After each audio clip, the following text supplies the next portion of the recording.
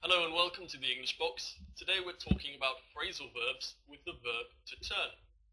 So first of all, let's look at some definitions of the verb itself.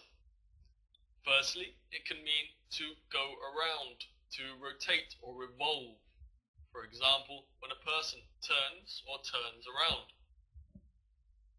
It can also mean to change the position of an object in order to achieve a result. So we can think about turning a key to open a door, for example, or to turn up or turn down the music, to make the music louder or not so loud, to make it quieter. Finally, we can use it to talk about reaching and passing a certain age. For example, I'm going to turn 25 next June. Or my brother is going to turn 30 on Tuesday. The first phrasal verb we're going to look at is to turn up. So what does to turn up mean? Well, it can mean to increase the speed, intensity or volume of something. For example, he turned up the speakers so loud that the house started shaking. Number two, it can also mean to arrive or to make an appearance somewhere. So, for example, the students turned up late. They said they had got lost on the way to class. To turn up means to arrive here. This meaning can be carried over to objects to some extent, in the sense of to be found. So the car keys turned up. They made an appearance of sorts. Typical, they were in the last place I looked. To turn down. Well, it has the opposite meaning of to turn up. Can mean to reduce the speed, volume or intensity of something.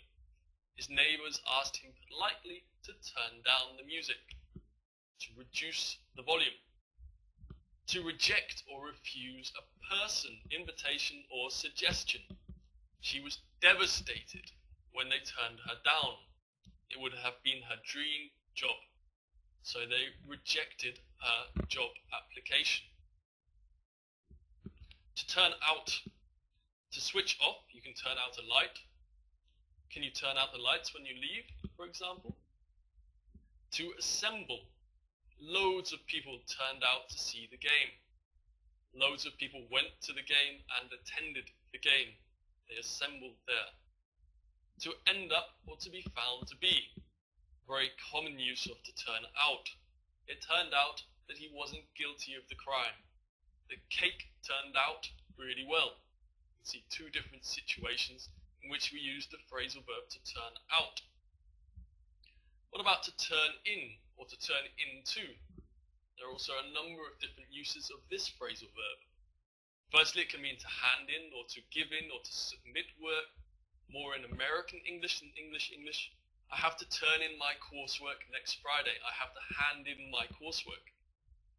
To turn oneself in or to turn another person in means to give oneself up to the police, to report oneself to the police, or to report another person. It can also mean to admit doing something.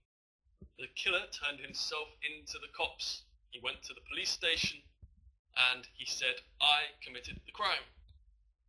Number three, to turn into means to convert into something or to change into something, to become.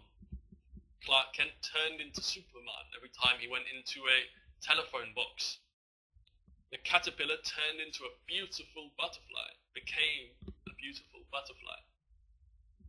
To turn on means to switch on, so the opposite from to turn off or to turn out, or to cause to begin. Can you turn on the music, please? Or he turned on the charm and she was instantly his. He started being charming. It can also mean to arouse or to excite sexually. His dulcet tones turned her on. She was very excited by the sound of his voice. To attack someone or become aggressive. There was a drunk man in the bar who turned on me.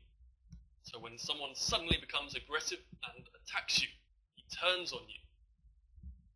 What about to turn off? To turn off means to switch off. You can say to turn off or to turn out. I turned off the television because switch off, you can say to turn off or to turn out. I turned off the television because of the lecture. It was so boring. What about to turn to?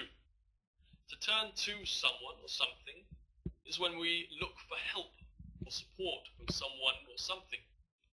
I didn't know what to do, so I turned to my father for advice. I turned to my father, I asked my father for advice or support. He was depressed and lonely and turned to alcohol. He turned to alcohol for support. He requested or he got support and help, feeling of support at least, from alcohol. Okay, that brings us to the end of the video.